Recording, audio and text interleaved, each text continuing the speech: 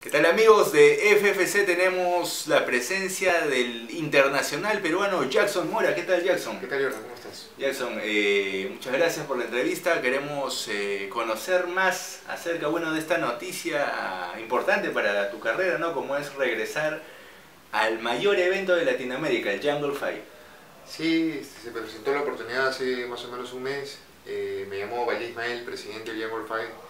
Me dijo que había visto mis últimas peleas en México, que le había gustado mi performance en tierras mexicanas, y me dio la oportunidad de volver a mostrarme, ¿no?, en este 22 de agosto ante un rival joven pero de mucha experiencia. Así es, Jackson. Quemuel Ottoni sí, es el rival de 23 años, ¿no?, a quien va a enfrentar Jackson Mora, y es digamos que una joven promesa brasileña contra la experiencia, ¿no?, tuya, Jackson. Bueno, sí, en Brasil, el chico de 23 años ya de verdad tienen cerca de 30 peleas, 20 peleas, mucha experiencia, con muchos campeonatos en lo que es Muay Thai y sumisiones. O sea, eso no tiene nada que ver. No es como a veces acá, un chico de 23 años recién está empezando a pelear, entonces es distinto, ¿no? Bueno, yo confío en lo que tengo y en mi entrenamiento, en los trabajos que estaba haciendo, ¿no? Así que estoy tranquilo, ¿no? 88 kilogramos es el peso. No, 84. 84 sí, kilogramos. 84 es el que tienes que ver. ¿Cómo va siempre la primera pelea, no? Es el corte de peso para todo pelear. El primer round. El primer round, así bueno, estoy tranquilo, estoy haciendo una mejor bajada esta vez, por el entrenamiento fuerte que estoy haciendo. Me estoy cuidando más en mi dieta, también en mi comida. Estoy haciendo una bajada más tranquila.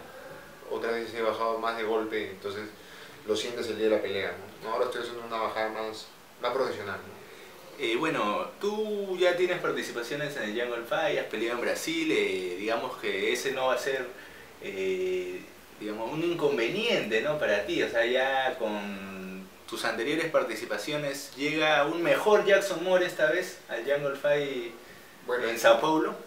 Bueno, esta es la mejor versión de Jackson Mora, ¿no? Más completo, más experimentado, con mejor boxeo, con mejor lucha, con mejor cardio, entonces con mucho más batallas internacionales. Entonces para mí es una gran oportunidad la que se me presenta ahora, sin merecer a mi rival, que es un rival muy bueno. Yo estoy yendo por la victoria, no por otra cosa. Estoy yendo con todo mi equipo esta vez también. O sea, son muchas cosas a favor que tengo esta vez, ¿no? No como otras veces que he ido a pelear solo, sin esquina, o con una sola persona. Entonces esta vez estoy yendo con todo mi equipo a pelear allá. Entonces no se me pasa por la cabeza perder ni hablar, ¿no? Como dices tú, la experiencia que ya vengo adquiriendo en todo este tiempo, ¿no? Bueno, entonces totalmente mentalizado Jackson Mora para traerse el triunfo al Perú, ¿no? Como siempre, Jackson, hay que un poco indicar a la gente que esta edición del Jungle Fight se va a realizar en Sao Paulo, ¿no?, Brasil.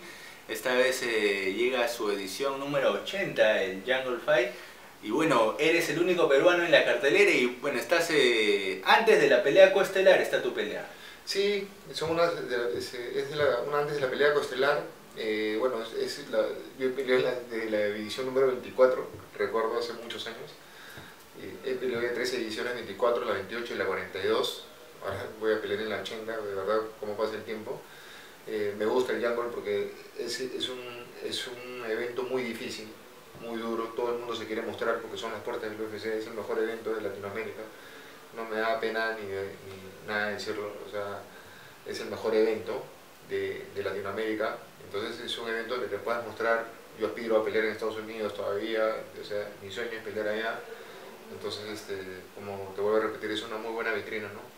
Bien, entonces ya lo han escuchado, señores, de palabras del protagonista, ¿no?, el peruano y compatriota nuestro Jackson Mora, que va a estar viajando ya la próxima semana a Sao Paulo. Jackson, bueno, sabemos que cuentas con el respaldo de empresas, de auspiciadores, de personas que te apoyan siempre en tu entrenamiento y para este viaje.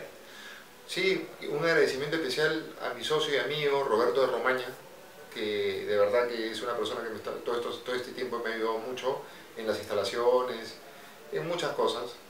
Bueno, las marcas que siempre están presentes conmigo, Mahindra, Everlast, Easy Mails, Villafay, Tatao Tattoo, Pocho Fight. Entonces siempre, sin ellos tampoco podría estar haciendo toda esta preparación importante que estoy haciendo, ¿no?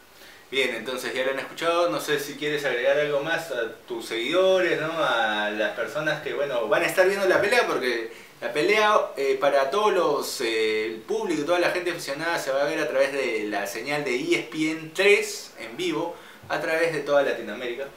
Bueno, sí, yo en primer lugar quiero agradecer a mi equipo, a mis entrenadores, a Juan Carlos Valladares, Juan Carlos Peña, a Gonzalo Otero, José Alvarado, que de verdad que me están ayudando muchísimo, muchísimo en la parte física, la parte técnica, la parte de sparrings, a mis compañeros de equipo, a Hawaiano, a Luis Guzmán, que está viniendo a sparrar conmigo, todo Es un gran grupo humano que te está apoyando. Manuel Capelete, Gustavo Torres, todos me están apoyando.